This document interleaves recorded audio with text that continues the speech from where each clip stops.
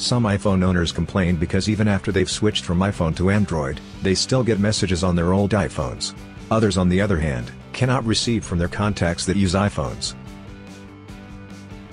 This video will show you what to do to fix those issues so that you can receive text messages normally. Disable iMessage on your iPhone. If you still have your old iPhone with you, then this will be easier to fix. Just insert your SIM to your iPhone, and then follow these steps to disable iMessage. From the home screen, tap Settings. Scroll down a little bit to find Messages, and then tap on it. Now, touch the switch to disable iMessage. Transfer the SIM back to your Android phone and you should receive text messages there but not on your old iPhone.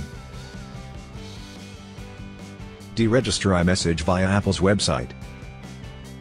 If you don't have your iPhone with you, you can still disable iMessage online.